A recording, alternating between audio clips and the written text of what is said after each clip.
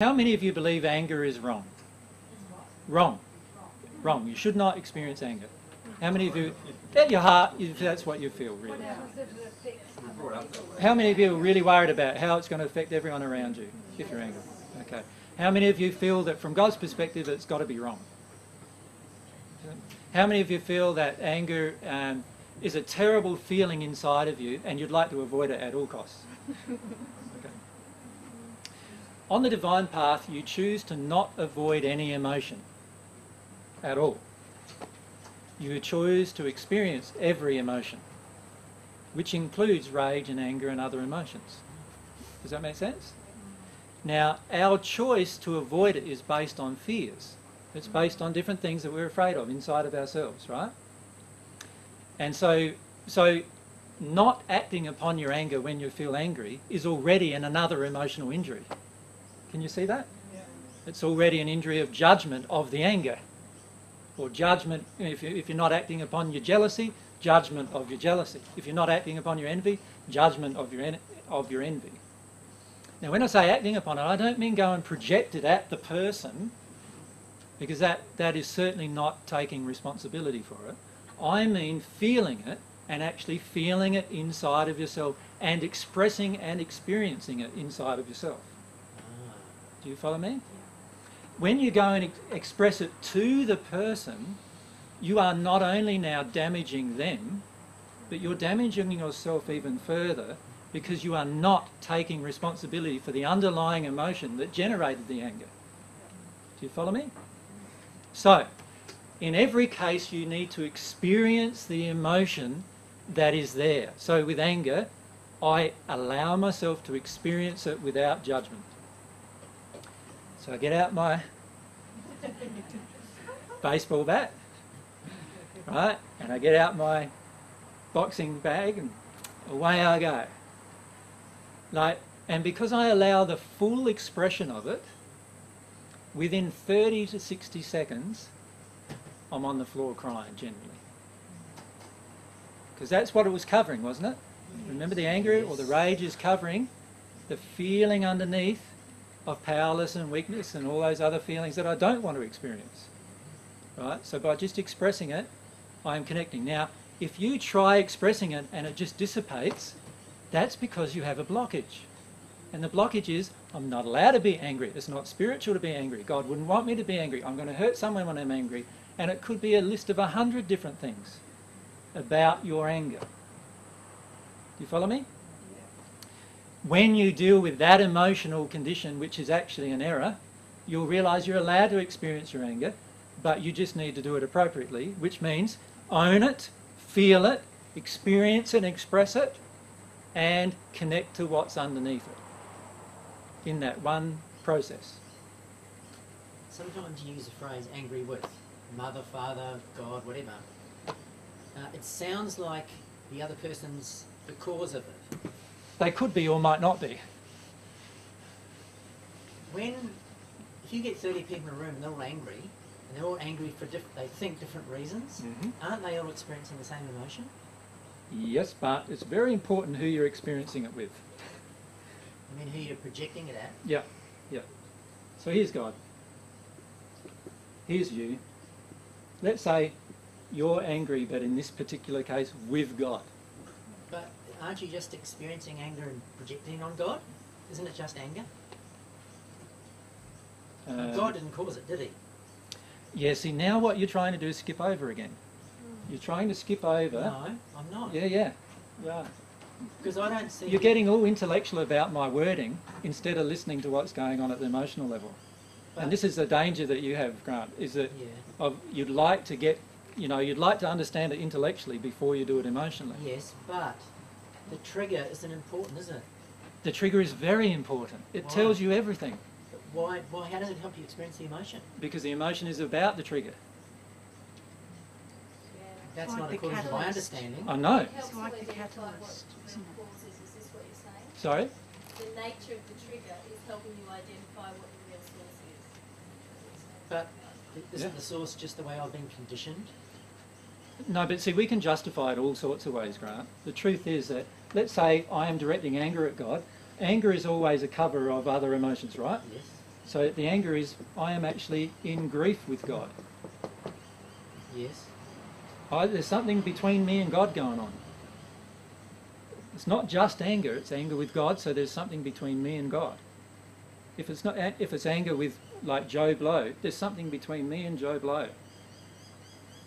So you're saying it's in relationship always with something or someone? Yeah, it's usually not, like, how many of your events that you are angry about actually did not include anybody else other than yourself? Can you think of any? You might think of one or two in your life, but it's very rare, right? Why?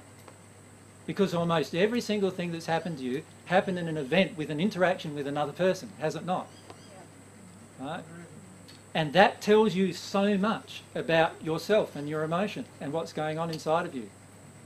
And you can intellectualize that it's just anger, but it's not just anger. You're not saying, oh, if I just feel anger, you may have anger with 25 different people in your heart. Mm-hmm. And I can guarantee to you, if you just feel anger, you are going to have to go through the anger with 25 different people at some point. I'm not trying to get off the subject, AJ, but what about when you're working on something and you get angry, and it's somehow between you and what you're working on? I had that. I was a computer It consultant. could be someone, could be the work pressure around or whatever, the expectation of the end result. So it's always related to people and how they're going to think about you, or people and what they've done in the past with you, or, yeah, always related to something else. Yep. And can I just go back to this, because it's really important, right? Because I'm interested in, we've been conditioned to not be responsible for emotions. I agree totally. So to me, identifying too much with the trigger has a tendency to project. But I'm not saying to identify with the trigger. I'm saying to be aware where it all begins. So I've got people here, here's me, I've got people all around me, right? So I've got, you know, people in the spirit world, I've got God, I've got interactions with other people on earth, Yeah. right? In every one of these interactions that I'm having with them, I may have different feelings, right? Each one of those feelings prevents me from connecting with God, because they're all feelings of error. Now, when I say I am angry with God, it's just a statement of fact that I am in a state of blame with God. Right. Right? Now, I know it's wrong. Yeah. Do you follow me? How many of you know, like, what's God done to you? A lot of people would say everything, and a lot of people would say nothing. Do you know what I mean? But whatever the reason, is that we will have feelings directed towards these people, entities, let's call them, right? Whether it's God, people in the spirit world, or our friends here on earth, or whatever. And what we're actually doing is that we can do two things with that. We can intellectualize it into, I'm just angry. Or we can focus on what we're angry with and let us go down that road, because that's where our grief is. Or we could just experience the anger and let it take us to our grief. No, but it won't, most probably. Why? Because we're not directing it. It won't build to the point that we're actually connecting generally. It's not personal. No, it's not personal. And the truth is that every emotion in you is personal. Every emotion inside of you is personal. You know, like for yourself at the moment, there's lots of rage towards your father. You don't want to feel and experience that rage, right? So what you do is you just tell yourself, I'm angry. If I just deal with the anger, everything will be gone. But it's actually anger with Dad. And it's actually, there's this feeling of not wanting to take responsibility for that, for the grief within you that causes you to project the anger with Dad. But if you go down the track of feeling the anger with Dad, but instead of yelling and screaming at Dad, who's maybe passed or is still on earth, but doesn't really matter, instead of yelling and screaming at him, get out the, you know, bag or whatever and just connect with that anger, but specifically direct it in that direction, right? In the sense of feeling it inside of yourself that it's all to do with that thing, and then just allow yourself to really experience it. And what will happen is you will then connect with the grief that's driving there's a lot of things driving the anger. There's the anger, and then there's the denial, which you'll connect to next, and then there's the grief that's underneath the anger, right? So what you'll do is you'll step down into those positions as you do that. Now, if you just stay in this, as the saying goes in a New Age term, you will not get down and down and down and down. you will actually just stay in it. And your body will tell you that you're not getting there. Your body will express to you, and your law of attraction will express to you that you're not getting there. So, you know, when you're dealing with an emotion and you really deal with it, your law of attraction changes. Instantly. Right? Instantly. AJ, could you explain the effect of that anger when you've got the baseball bat and you're hitting the punching bag? Does that punching bag represent the person that you're angry with, and what's the effect of that on them? Yes. Rather than just if you were angry in thought towards them. Yeah. The first step of your anger is denial of your anger.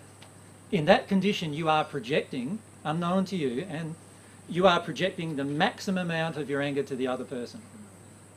So when you deny your anger completely, you are actually projecting the biggest amount of anger that you could experience is actually going to that person. Does that make sense to you? When you're in denial completely. Because everything you deny completely within yourself isn't passing through you, it's passing out of you. It's coming out of you. And it's going out to the universe, right? So when it's not passing through you, it is going out of you to the universe, just getting expressed to the people that you're angry with. So in denial of your anger, you are actually in the worst possible position from God's perspective. You are actually in a state where every single person around you is feeling what you should be feeling. You follow me? Does that make sense to everyone? Now the next step is I start experiencing my anger and owning it. As soon as I drop into that state, now those people are receiving less of my anger because I am now starting to experience some of it. Does that make sense to you? Even if you're directly expressing that anger To that them. person and hitting them with the baseball bat. Oh no, you've got to be very careful about that. Yeah. Yeah. You are now at least owning some of that within yourself. That is actually a better place. And I'm not saying hitting a person is a better place, because you're doing a lot of bad things there, like to your own soul and to them. But actually beating the baseball bat, and even if you're letting a screaming and saying F and whoever he is, you know, and you're doing that, that is actually a better place for you. You are actually projecting less at that moment than you were when you were in total denial. Right? Can I just keep going with this explanation? The next step down from that is realising that the whole reason why I'm angry with this person is in fact because there's a heap of grief or sadness or fear that's underneath it that I do not want to own. And while I'm in that state, all of this grief and fear is being projected out to everyone. When I step down into my grief, now I'm owning my grief and feeling my grief. Now there is hardly anything going out to anyone. Does that make sense? And you get to the point where now, deeper than that, you'll find some unworthiness. When you're experiencing that, now there's hardly a single drop of it going out to the universe. You are now in full responsibility mode, feeling all of your emotions, and so therefore you are now no longer projecting it out to the universe. Does that make sense to everyone? It's important that, see, it's important that you get to see that this state is better than this state. Many of you think that's not true, but from God's perspective, that's true. This state is better than this state. This state, God can't do anything with you in that state. Can you see why? Because you're totally shut down from all emotion. God can't do anything with you. What's love? Love's an emotion. How is love going to enter you if you've shut down all of your emotion? It's not going to, is it? Now, as soon as you get out of that state into an emotional state, even if it is anger, you are now in a far better position, particularly if you talk to God about it. You are now in a far better position there than you were there, and everyone around you is in a better position there than they were there. And then when you step down even further into the denial of the grief and you realise that you've got a lot of blocks there, now you're even in a better space because you're not projecting the anger anymore, which means you're now taking more self-responsibility. Can you see it's a gradual step down and a gradual reduction of what you're sending out to the universe? Can you see that? Yeah. That's what's actually happening. So you are coming down from this state of total denial into this state of total acceptance of everything within inside you. And as you drop down into each level, you are actually projecting less damage to the universe, less damage to your father or your mother or to, you know, whatever, you know, whoever it is that you've got these issues with. But if you're not honest, you'll never get there.